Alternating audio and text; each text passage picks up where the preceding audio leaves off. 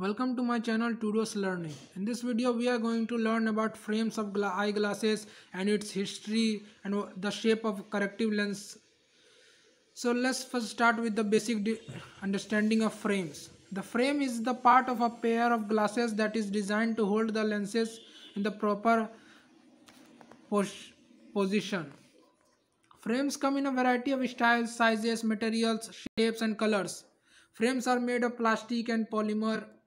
Various metals may be used to make frames of the glasses such as gold, silver, aluminium, stainless steel, titanium. Natural materials may also be used such as wood, bone, ivory, leather. Next we are going to learn about shape of the corrective lens. Corrective lenses can be produced in many different shapes from a corrective circular lens called a lens blank.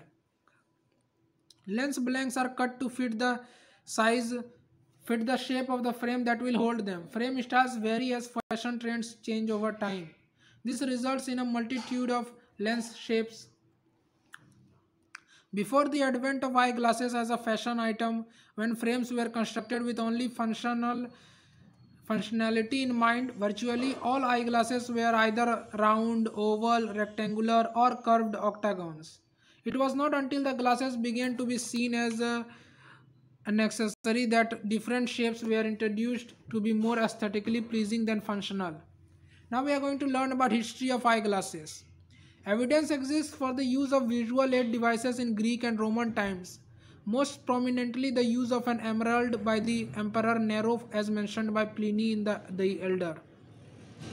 The use of a convex lens to form an enlarged image was most likely described in Ptolemy's optics. Some cultures developed sunglasses for eye protection without any corrective power.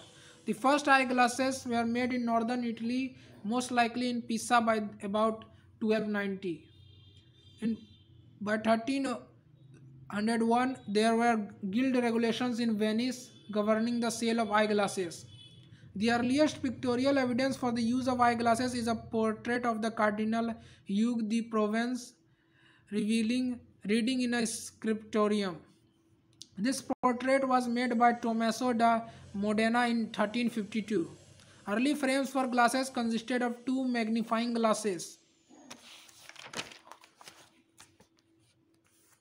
riveted together by the handles so that they could grip the nose. The world's famous spectacle specialist shop opened in Strasbourg in 1466.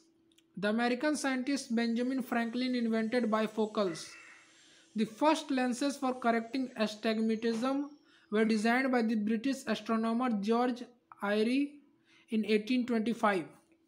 The modern style of glasses were held by temples passing over the years was developed by the British optician Edward Scarlett before 1727.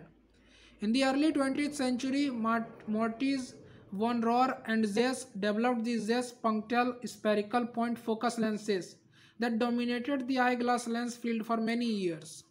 In 2008, Joshua Silver designed eyewear with adjustable corrective glasses.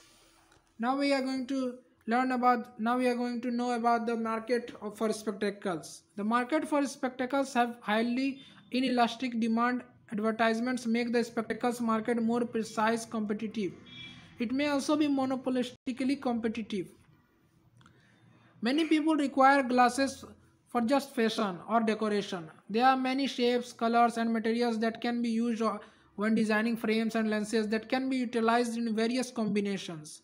The selection of a frame is often made based on how it will affect the appearance of the wearer. Some people with good natural eyesight like to wear eyeglasses as a style accessory. For most of their history, eyeglasses were seen as unfashionable and carried various potentially negative connotations such as individuals to be stigmatized and stereotyped as pious clergymen, elderly or physically weak. Nowadays, eyeglasses have become an acceptable fashion item and often act as a key component in individuals' personal image. There are various different styles of eyeglasses in fashion.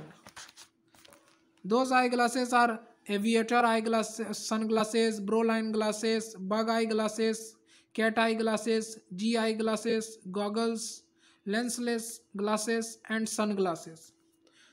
Thanks for watching the video. If you like this video, please like, share, and comment. If you are new to my channel, please subscribe.